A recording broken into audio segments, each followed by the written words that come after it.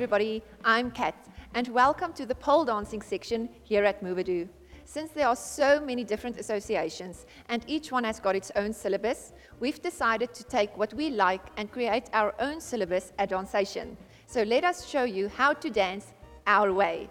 But remember, safety first. So be sure that your pole is secure very safely, nice and tightly to the ceiling if you use a pole that needs to be connected to the ceiling and the floor, or make sure that the pole is connected securely to your stage if you're using a portable pole, and have fun dancing safely. Let us introduce you to your pole.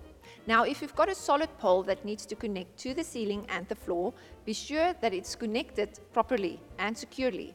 You can even take the pole and shake it a little bit. Now, if the pole is connected to the ceiling and the floor, it shouldn't be able to do this. This pole is on a portable stage, so this pole will shake a little bit. But a solid pole shouldn't be able to shake. That pole should be solid. Now, take your strong arm, in my case, it's my right arm, hold on to the pole, and just let's walk around the pole. You can even lean away from the pole a little bit to make sure you're not falling over. And for the fun of it, take your weak arm as well and walk around the pole. Try to keep your feet close to the pole and lean away with your upper body so that you can feel that you can actually trust the pole. Jewelry tip. You guys, you cannot wear any jewelry while you're doing pole dancing. You're going to scratch your pole. So take off the blinky stuff and enjoy the dancing. Now, at the moment, my pole is on static. This means the pole cannot turn around. You do get a spinning section for most of the poles. If you're planning to dance on a static pole, be sure that it cannot go over to the spinning section. So be sure that it's properly secured in its static position. And also remember, as you dance, the oil from your skin will go onto the pole. The pole can get dirty, so be sure to clean the pole if you feel it becomes slippery. Do not fall. How to clean your pole? Okay guys, your pole is going to get dirty and it might get slippery and you don't want to fall while spinning. Now personally, I like to use an alcohol-based disinfectant that you get from high-tech. Usually the physiotherapists use it to clean their tables and equipment. Now, don't go and spray on the pole because the drops is going to pass the pole, fall on the floor and might make the floor sticky. So spray it on a towel or a cloth and then simply clean the pole with the towel. Make sure it's nice and clean from the top to the bottom, and be sure to wait for it to dry before you start spinning.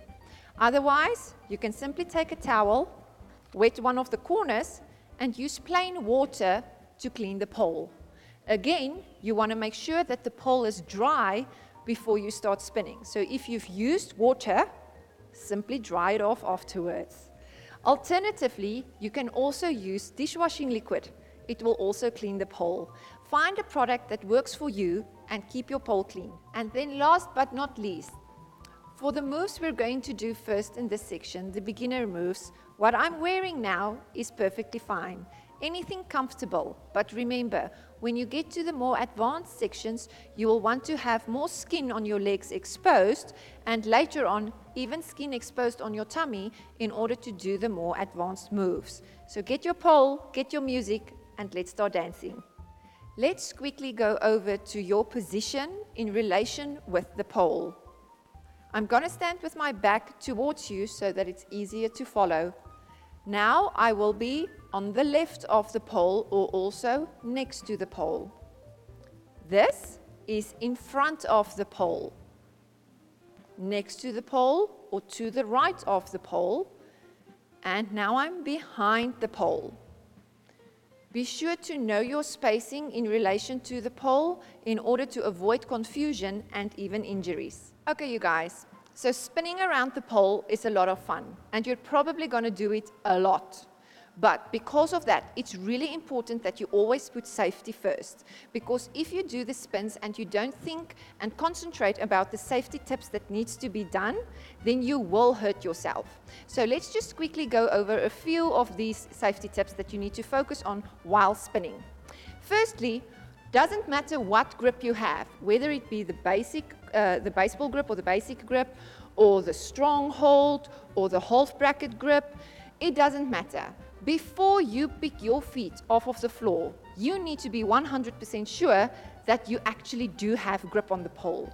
Because if you just take a hold of the pole and pick up those feet without thinking, you will slide down to the floor instantly. And you will hurt your knees or your feet, or depending on what hits the floor first, that will hurt. So always double check that you do have grip by simply holding on and getting the feeling almost as if you want to pull yourself up. And obviously, if you feel that you can go up, you've got good grip. But the moment you try to pull up and you feel you ain't going nowhere and your arms are coming down, then you do not have a good grip. So test whether or not it helps to put a little bit water on your hands and on the pole and dry it off, or an alcohol-based cleaner. Depending on what works for you, use that to make sure that you've got grip on the pole before you start spinning, especially in the winter, because for some weird and wacky reason, in the winter when it's cold, you're not going to have grip on the pole. So do not just walk in, take the pole and spin. You might crash. Be sure to have grip. Now the next thing is your shoulder blades, also known as your scapula. I'm going to turn with my back to you guys so that you can see what I'm doing. People have a tendency to think when they need to hold on high, they need to hold on high. Can you see what I'm doing with my shoulder? I'm reaching up out of my shoulder, out of the socket, to get the hand as high as I possibly can. Now, when you do this, you've got zero stabilization in your shoulder blades. And basically, you're hanging on your ligaments and your tendons, which is not good for you. So always be sure that when you stand getting ready for pole dancing, that you want to take the shoulder blades here at the back and pull the shoulders back and down as you activate the shoulder blades. So think of getting a nice good gap between your ears and your shoulders, and then think of pulling the shoulder blades to the back and down and squeezing the muscles in order to hold it there. So once you've got your shoulder blades activated, you can now take that arm up without reaching out of the shoulder. You can clearly see the difference between an activated shoulder blade and a non-activated shoulder blade. And this counts for right-handed people as well as left-handed people. Always be sure to activate your scapula or your shoulder blades before you do the spins, especially the moment when you pick your feet off the floor. You need to be sure that your shoulders can hold you just as good as your hand grip is holding you as well. And then last but not least, your tummy muscles. When you spin around the pole, you always need to be sure that you're activating your entire core, all of your tummy muscles, along with your glutes and the bum. You want to squeeze the bum muscles or the glute muscles in order to stabilize the pelvic region. And squeezing the tummy muscles will not only give you a strong core as you progress while dancing, it will help you to control the momentum you have when you spin around a static pole. Now, for level 1, we're going to spin only on static poles. So activating that core in level 1 is crucial. But before we go into the spins, let's just break down what it exactly means to squeeze your tummy muscles. Now, I'm going to turn to the side so that you can see why I'm saying what I'm about to say. If you stand up straight, and now you've pulled back and down with the shoulder blades, and you've activated the shoulder blades, now I'm telling you to squeeze your tummy. Be careful. When you think of squeezing your tummy, do not think of squeezing the tummy. Never shorten when you squeeze. Lengthen when you squeeze. So, don't think of contracting the tummy muscles towards each other and bringing your upper body down to your lower body when you squeeze the tummy muscles. Think of a zip-up. Think of taking your tummy muscles and squeezing them towards each other from the sides and then up. It should almost feel as if you're growing taller the moment you squeeze your tummy muscles, and not shorter. You can even practice this in front of the mirror to be sure that you keep your posture up straight while activating those tummy muscles.